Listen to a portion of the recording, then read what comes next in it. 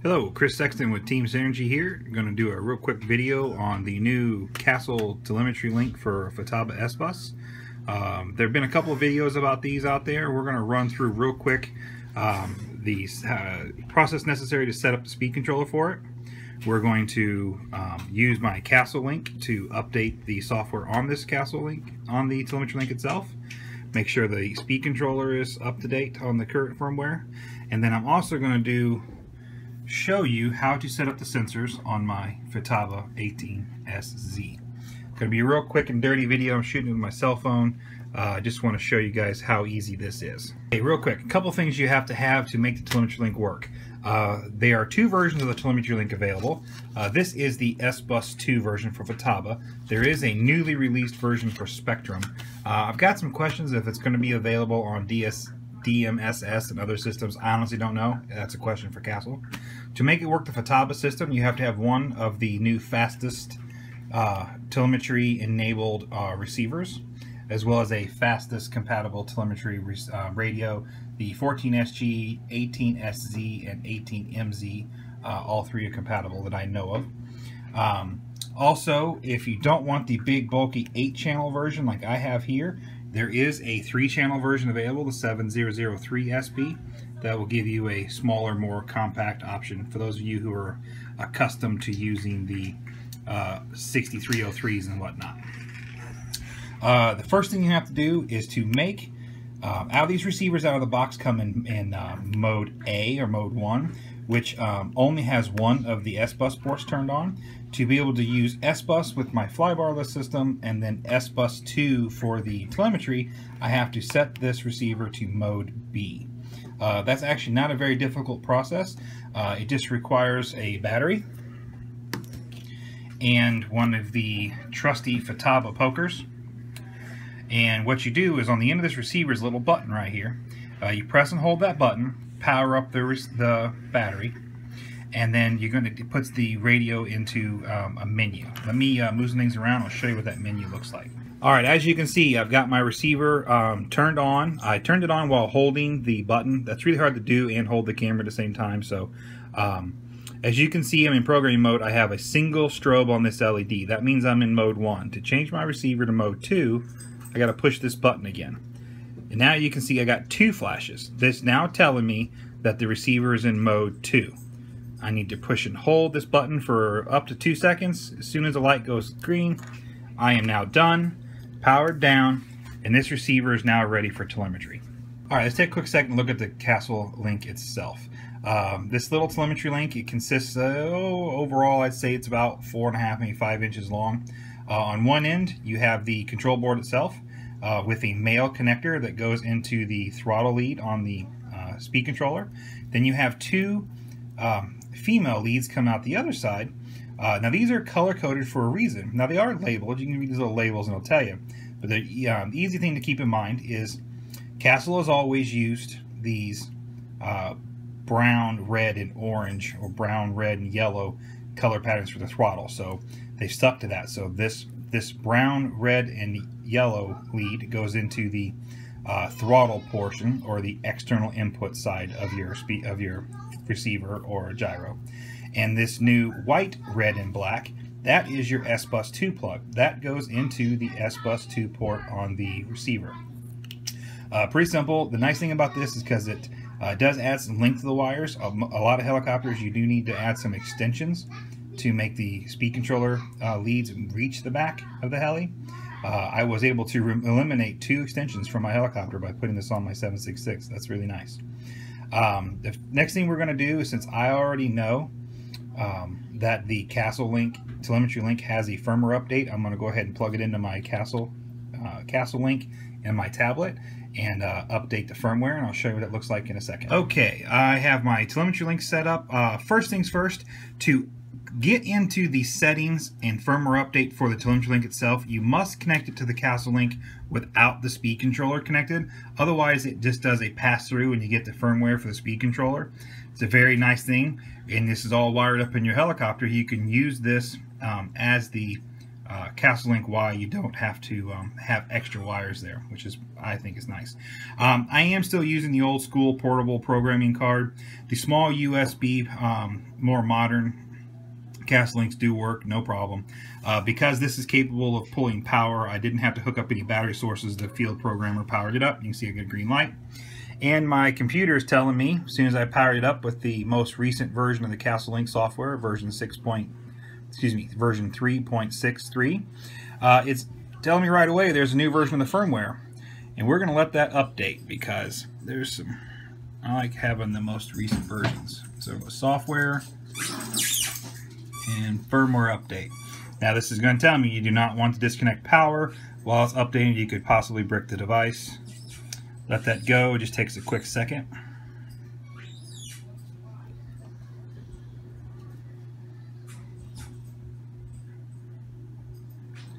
And almost done. Alright, so now my telemetry link is up to date with the most current firmware. On the basic tab, you do have some options. You can have the option of changing what the throttle channel the telemetry system is looking at. If you've remapped your throttle to a different channel for any number of reasons, retracts, maybe you want to use channel 3 to control governor gain for the Castle Gov inside the radio, whatever. Just make sure that the throttle input matches the channel you're in your system. 3 is the default channel for Futaba. By default, the sensors occupy banks slots 8 through 15. There's really no reason to change that, but you can. And these are all the things that are capable of being outputted. Now, what options are available to you, what it's actually able to send forward, varies from speed controller to speed controller.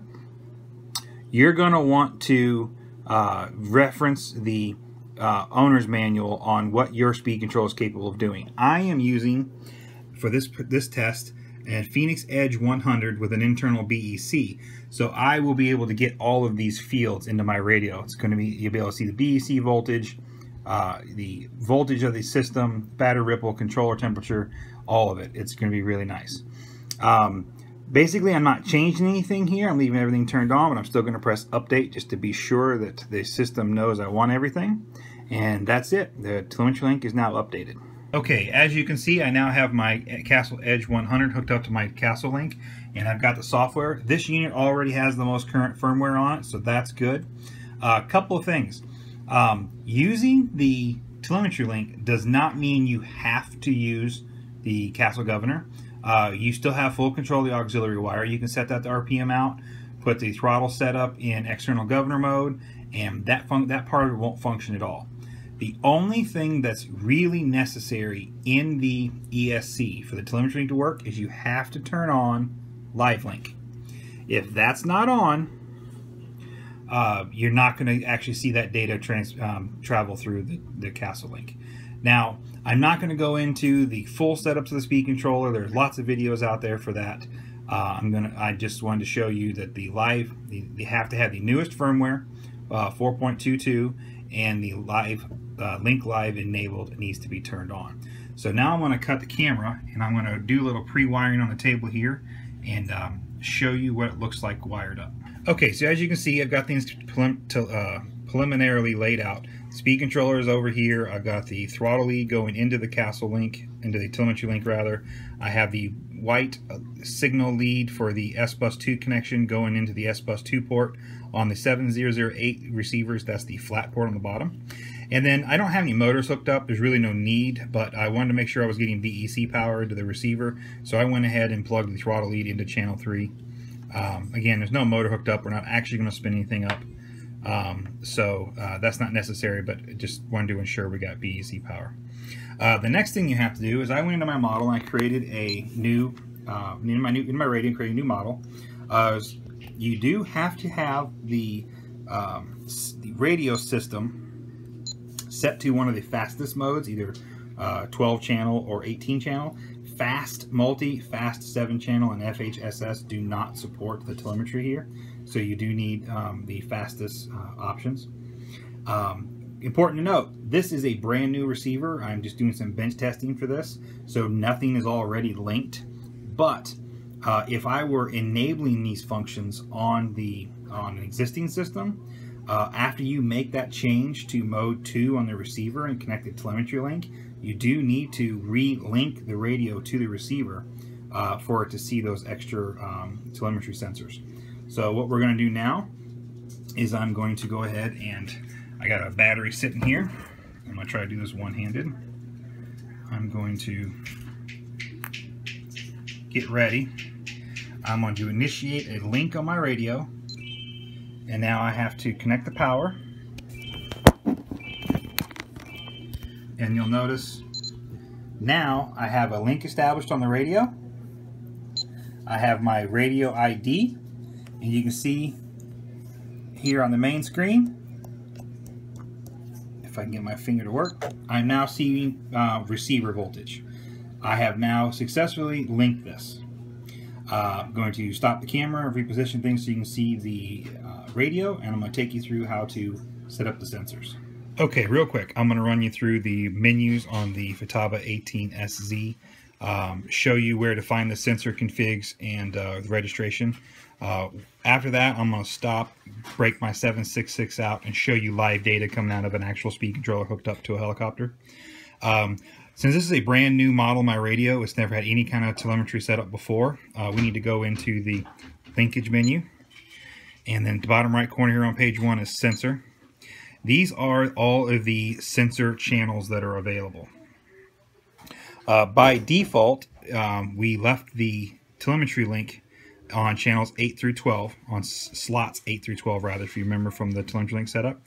So I'm going to go to 8, and that's going to give me all the sensors that this firmware is capable of reading. You'll notice if you are running the newest firmware on the 14SZ, you now have the Castle TLO option. Now, as soon as you select that, it does occupy 8, 9, 10, 11, and 12 slots automatically. You don't have to go in and program all 12 slots. It does it for you. Now that you've told the system that those slots are in use by the TLO, it will know how to read them, and you'll be able to find them on page 2 under telemetry. The TLO telemetry settings, and I'm going to adjust my camera here so I can see the on page 2, the TLO options are here. Click that, and this is going to show you all of the sensors that are coming out, all the data rather, coming out of the speed controller. Now, this actual speed controller is not hooked up to a helicopter. It's not fully programmed, so I can't show you live data. So I'm going to get my 766 out, power it up on the table, and show you some live data. Here we go. As you can see, I have my radio set up with my 766. This guy is completely wired up, my CGY 750. On this model, I am using the Castle governor with my Castle 160. The RPM wire is not in use, so I have it capped off and shrunk up out of the way. Auxiliary wire turned off in the Castle software. It's just in place there. If I ever want to use the eGov, I can. Just got to, connect into this jumper, into this extension, and go about life. The telemetry link is wired up in line with my throttle lead. Like I said, I was able to remove some extensions. My receiver is here. Everything's good to go. Now, this is an actual live model. So if you look at the radio, you can actually see I have RX voltage. Now, this model has a BEC external. As you know, the high volt edges do not have an internal BEC. So I don't have, not really true BEC receiver voltage, that's BEC voltage. If I click my home button, you can see the live data that I have chosen to be on my shortcut menu. I have the pack voltage.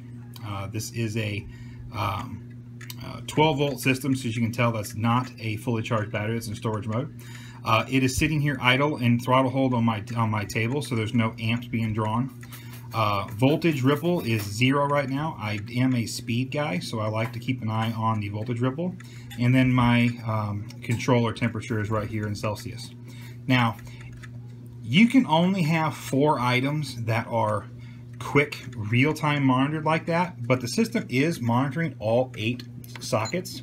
If I come back into my linkage menu, come over here to page 2, and I know it's hard to see on the telemetry, I can go to page 2, and then if I click on, I can get my camera to focus, on the Castle TLO, I can actually see all 8 sockets real time.